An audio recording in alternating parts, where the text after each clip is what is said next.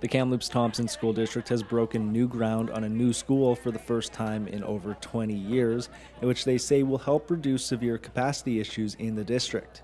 The K-7 453-seat Snina Elementary School officially broke ground Monday afternoon, and officials say it's expected to be completed by September 2026, barring any delays. Obviously, the earthworks is happening now. We should have concrete in the ground by the end of summer. A lot of the building structure by middle to late fall. Then it'll take about a year to finish out the interior and the envelope, and then probably paving late 2025, early 2026.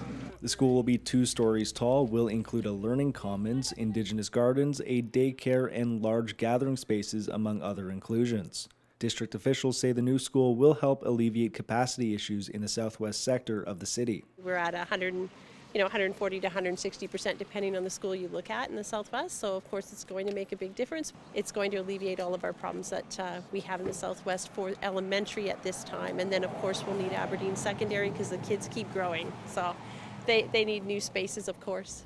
The school district received $65.3 million in provincial funding in 2023, and while local MLAs say they're excited to see the students flood the school halls, they plan on continuing to push for more schools in the district.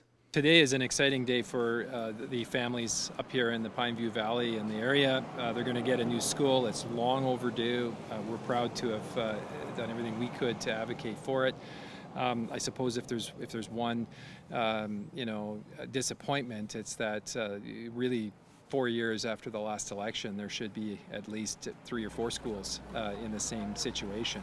250 kids almost a year are coming to our school district. We know that all the schools that previously were being used for other things are now full of kids again, and that's great, but the district needs help. They can't just keep building portables everywhere.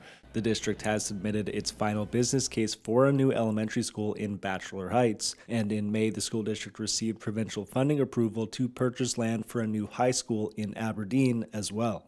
For Castanet Kamloops, I'm Josh Dawson.